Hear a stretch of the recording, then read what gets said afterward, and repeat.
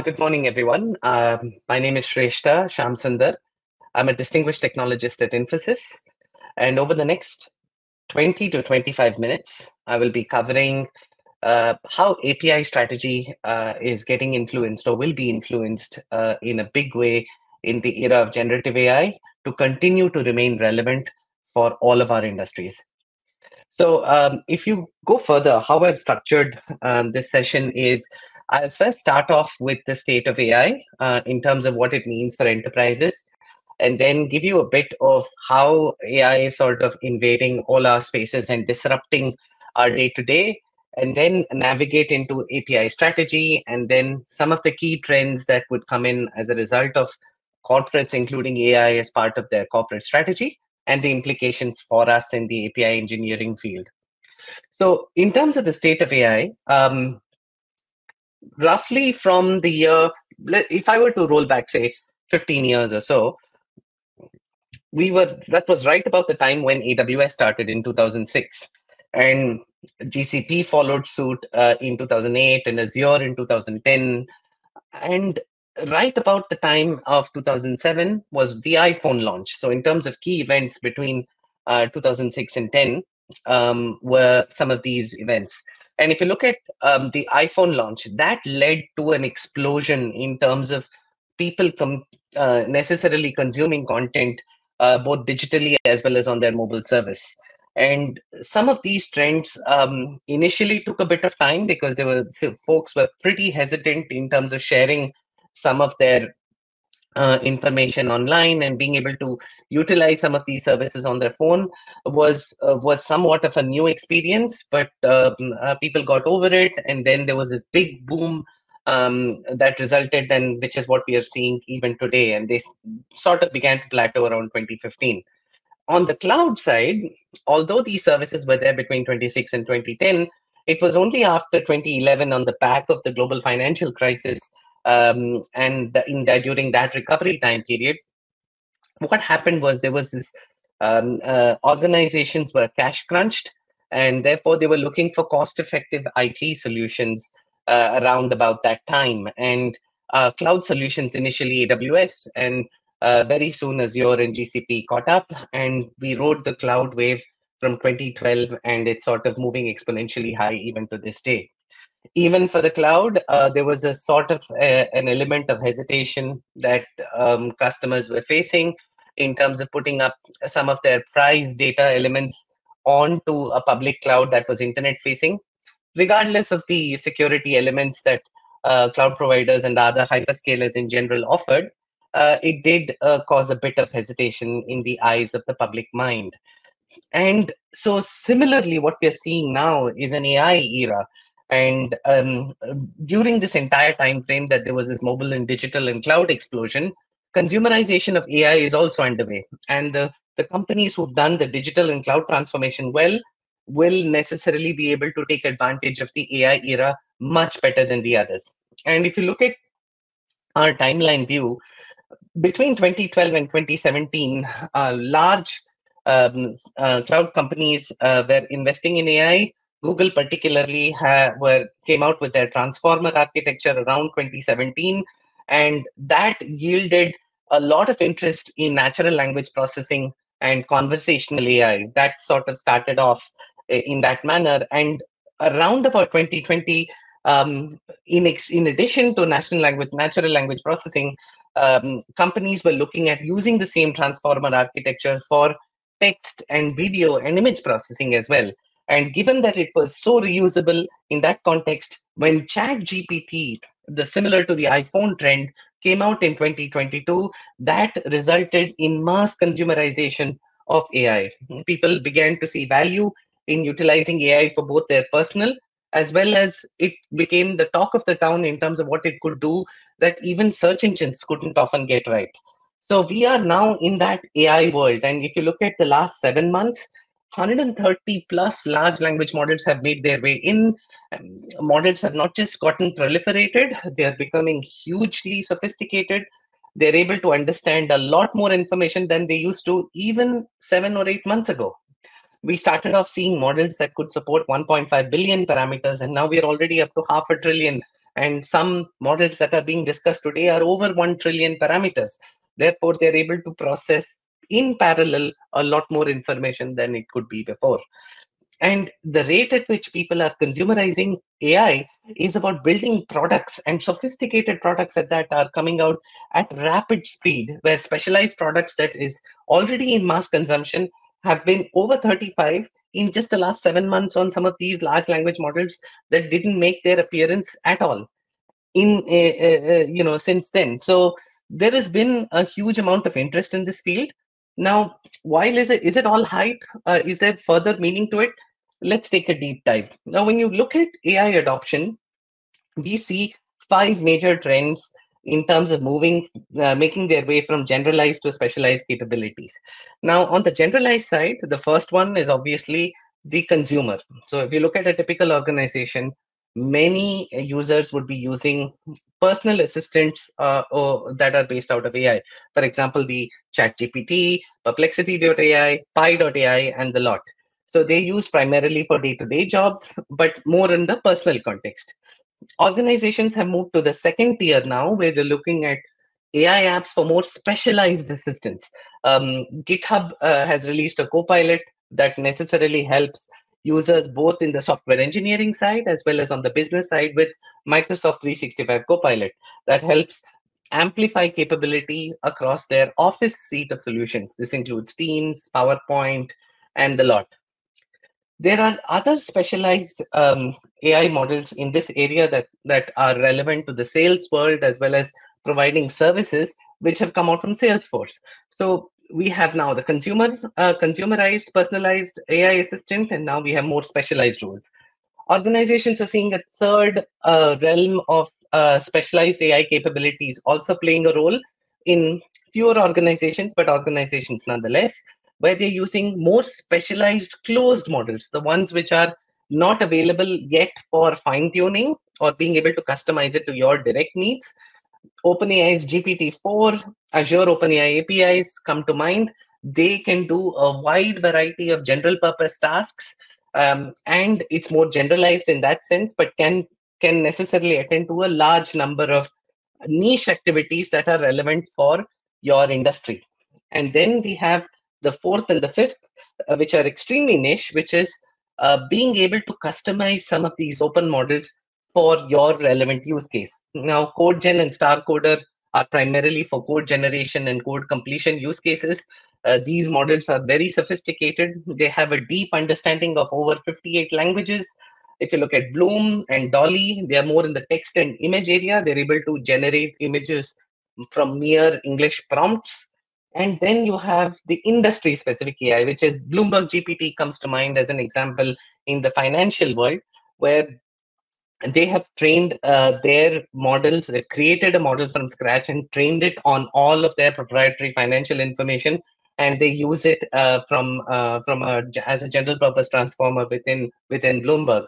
So these are some things. This is the sort of direction that we see AI being adopted in a generic sense across multiple organizations. And the key message that I'd like for all of you to take in is that AI in each of these phases are beginning to disrupt engineering, are beginning to get companies to look at AI in a new light, and they are also informing some of the existing processes as well as putting pressure on both the time and the cost to deliver new products. So that's the key message I'd like you all to take away from what AI is doing at an enterprise level. Each of these steps within engineering are going to get far more sophisticated than they are today. And this is something that's going to affect or likely come in the way of our traditional API strategy that API first companies have in today. So we've discussed what AI and the trends that AI are necessarily shaping for us around the world. Now we move forward to see what it can mean for us from an API strategy point of view. So if you look at API strategy today, let me take an example of uh, of a particular telco who is looking to release a capability to track orders. Say a customer has come in, they've placed an order for a new mobile phone with mobile service along with broadband and so on, right? So first thing from a strategy point of view is I need to have my business outcomes delivered through APIs. So the business outcome here is the consumer to be able to track their orders on their phones or on their devices, and orders that they have placed that are all active. Now, for example, I've placed multiple services, like I told you, I need to be able to track all of them. So from a strategy point of view, I think about what my initiative needs to look like, what is the operating model, what are the typical metrics that I need to measure, what kind of mandate do I give the team, and when do I need to launch it. So that's one part of my strategy that's sort of guiding the rest of the steps. I bring in the commercial team to identify any opportunity towards monetization here, potentially being able to give the customer a speed test API, giving additional information to them through SMS, so we can charge customers for that, saying that we will get an SMS as soon as your time is ready, as soon as your order is ready. And then in parallel, you also are looking at engaging your API products so that you are bringing out the right information to be shared with the consumer. And you're also going to structure it appropriately so that the consumers do not find it confusing to understand when will they get what pieces of their product suite that they've ordered and in what sequence they will get it. On the other hand, once you have decided what you're looking for, what kind of experience you'd like to deliver through these APIs, you then engage the design team, who will then work with governance, security, and developer experience to identify what is the appropriate architectural style in order to come out with this product. This will also take into account the life cycle of the API, any details in terms of how the design needs to run, what are the non-functionals that it needs to respect, both from a security standpoint as well as performance in terms of how many calls it can take, what sort of things that it needs to adhere to. Developer experience, on the other hand, is an important part of strategy, which keeps in track of the multiple API assets, accelerators that it has in order to make sure that this delivery happens on time and also with fewer new components as necessary. Now, when you see all of these strategy elements that sort of straddling them along, three key tenets are important for this strategy to work. One is to get a solid communication across these teams to make sure that these teams are communicating, they know exactly that they're chasing one common goal, and that communication needs to be absolutely clear. The second part here is each of these teams or sub teams or roles need to have clarity in terms of what is expected out of them and what are the responsibilities and accountabilities they individually carry. Because if they understand that they are looking to necessarily have the overall goal of delivering the API, but at the same time, let's take the commercialization team, need to identify if there are genuine monetization opportunities, that comes second, because the idea is to get this product out and at the same time be able to monetize all opportunities as relevant. And the third most important tenet is that each of these teams have necessary OLAs, operational level agreements, that the teams will have to individually respect so that everyone has got adequate time in order to do their job the best they can. Now, when you look at the strategy as such overall, let's take the first tenet. When it comes to communication circulating around to make sure that the teams know what they're supposed to do and they have the necessary assets that they need to work on, with AI coming in on the back of a corporate strategy saying that we need to bring AI into our engineering, it's important to respect the regulation. Now, regulatory scrutiny is going to be huge with AI coming in, especially ethical AI, responsible by design AI, and some of these considerations that come in along with artificial intelligence impacting engineering. It's important to make sure there's a very clear chain of command as the API asset is being built, tested, and delivered to make sure that it's absolutely clear in terms of what is the audit trail of this particular asset. It's important from a regulatory standpoint that we have appropriate electronically verifiable audit trail for these assets. And when you look at the API example that I told you about in terms of tracking an order, um, one would have imagined that this would be tracked by the individual who's purchased the order. But in future, with AI coming in, you would also see that APIs can be consumed by machines too, by AI bots. And the rate at which you consume these machines and the sort of security protocol that needs to be put in place if APIs are being consumed by a machine, much less a human. In that case, some of your rules and policies would need to vary. So it needs to be again brought into picture from a strategic point of view that you'll need to imagine that your APIs can be consumed by not just a human but also by a machine. And now, in terms of ever since COVID happened, much of the consumers are sort of used to interacting with their systems digitally. So they're generally ordering food, pretty much everything through mobile or e-commerce. So they have a heightened expectations towards being able to be delighted in terms of an experience standpoint. And corporations and telcos and pretty much all major companies are out there are looking to make sure that customer delight is right on top of the expectation that they'd like to deliver.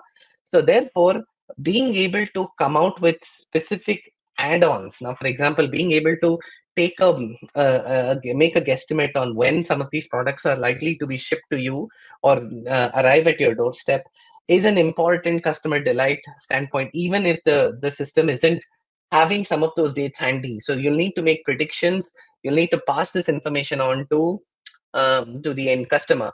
So while this could be something that from a product standpoint that could be set as an aspiration, it's important to make sure that whatever recommendations you put out on the back of AI are indeed explainable.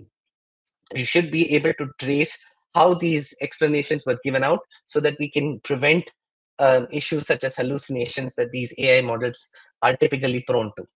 So largely speaking, our API strategy needs to be malleable to a point wherein it can survive regulatory scrutiny. The OLAs will have to be adjusted because of the pressure that we will have to deliver some of these things on time within budget, as well as potentially the expectation is to do it faster and cheaper at the same time, and also to think that these APIs can be used by machines and can be utilized in different ways than originally imagined. Some of our practices needs to be reviewed and reviewed over and over again periodically to make sure that we are up for this AI era. So if you were to look at some of these API strategy pieces that API first companies today have, what I've done is I've envisioned a world that will necessarily have corporates driving AI strategy down, top down, and some of the implications that the engineering teams are likely to have on the back of these trends. So on the left hand side, I've taken six trends in total. And if you look at some of these trends, we have um, AI pair programmers are now becoming mainstream. So these are trends that are going to be influenced by our strategy. So therefore, people will get the second phase, like I talked about in my second slide, wherein people are going to get specialized assistance. GitHub Copilot is a good example. So necessarily, teams are going to have productivity enhancing AI tools at their beck and call. Therefore, they will be necessarily generating software tests automatically with the help of these models. You also will see a lot more talent, especially the non-technical staff, coming in to into the workforce who can design and build APIs at scale, particularly shadow IT business teams who may also engage in generating some of these APIs. So the key trends here indicate that there will be a lot more development capacity and who will be reliant on AI models to be able to fast track and generate API products. So for us in the engineering field, we expect that we will need to strengthen API debugging and API testing to get absolutely right to make sure that some of these models, whatever test cases they generate, whatever code they generate, and the fact that we are going to democratize API design and build, it's important to make sure that we have necessary levels of scrutiny from an API engineering standpoint, and to make sure that whatever products that are being built are of the right quality.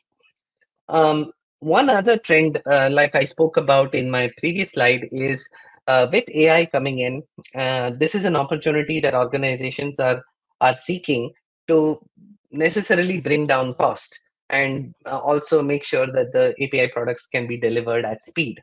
Now, in such a case, from an engineering standpoint, we will need to have knowledge of which are the aspects of our supply of our development chain that we can necessarily help automate, and any of the repetitive activities need to be delegated to AI. So for that, the entire talent within the API engineering team must undergo a level of awareness of AI tools that are in the vicinity that can help them, that can educate them on the possibility of what can be enhanced from an AI standpoint, as well as how we can streamline and deliver quality with speed. Some of these talents will be going to the next level, wherein they can build AI modules for APIs, and some of them could necessarily go even further to gain mastery over the subject. But broadly speaking, our talent strategy should mirror the AI expectation, so that we can definitely deliver this to time and to cost. Um, in terms of the next set of trends, I see that AI is now coming to a point wherein it can enable autonomous integrations. So there are platforms called Superface, is as an example that comes to mind, that can consume standard documentation and generate code, as well as integration into multiple services to deliver a freestanding API. Now, if you look at some of these things from an engineering standpoint, this sounds wow. But why we may not be able to leverage this straight away is potential for legacy. Now, several legacy components that may exist within our landscape may not have documentation in the markdown format. They may not have documentation that contains details in terms of how these methods need to be invoked, what are the authentication and authorization policies that need to be respected, any versioning security policies, and any error handling scenarios that needs to be factored in. Some of the documentation may not be as comprehensive. So the implication for the API engineering teams is to uplift the documentation and make sure that we have relevant information captured in a specific format that these AI engines can necessarily process. And that will make the job for the engineering teams much easier and smoother. And another trend that's coming out, again, to my earlier point about customer delight, is the emphasis on being context aware. One example that I can think of is that telcos of the modern day are deeply inclined to make sure that they respect curfew hours, do not send messages to consumers beyond a certain time, say after 8 o'clock or after 9 o'clock in the evening, so that they are not disturbed. Now, depending on where the customer is, let's say the customer is in South Australia or potentially in Western Australia, there is an element of time difference. So understanding the context of where the customer is likely to operate from, and taking that context into your product set, and making sure that your products are appropriate from an engineering standpoint to take into account that awareness, and then be able to decide whether this information or notification needs to be sent to the customer is important. So the context aware capabilities, such as Google awareness, is an example of that, should be a part of our platform offering. So from an engineering standpoint, we need to understand what some of these APIs, external APIs, can help us achieve. So being context aware and giving that customer delight is going to be absolutely key for us to be relevant going forward. Lastly, again, in the interest of time, I'll just trim off with the sixth trend, is about, with the large number of language models coming out, and the focus on delivering the minimum viable product swiftly, sometimes since the focus may not be as strong when it comes to secure coding and security policies governing these APIs at scale. So people might end up taking shortcuts on some of these things in light of getting the functionality out to the public as quickly as possible, and plan for their market launch. So from an engineering standpoint, it's important that we have routine security code audits, be able for both new as well as modification of existing API, as part of our DevSecOps pipelines to make sure that whatever APIs that are being churned out have secure code in them, and also any dependent libraries required for these APIs to function are also held securely. So this is important from an engineering standpoint that we follow thoroughly, so that even in the event of these trends coming in and people using these products, our process and our strategy remains strong. So in terms of the final takeaways that I'd like to leave you with is that the design and architecture, regardless of how much of commoditization happens on the software engineering coding standpoint, API design and architecture will continue to be in the human domain. We may have AI aided bots that will help us with the collaboration of design reviews and generate API documentation.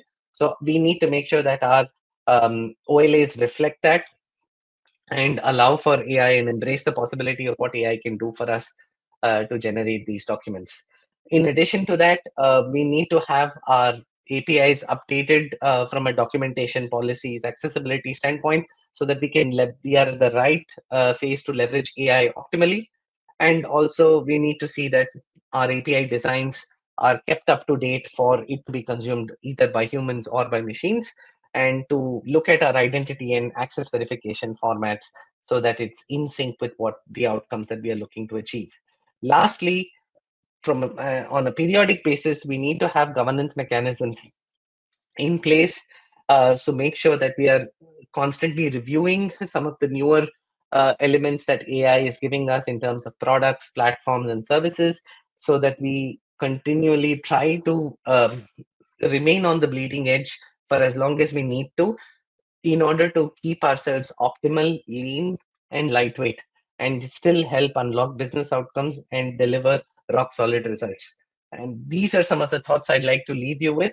If there are any questions, happy to take them now. Thank you very much.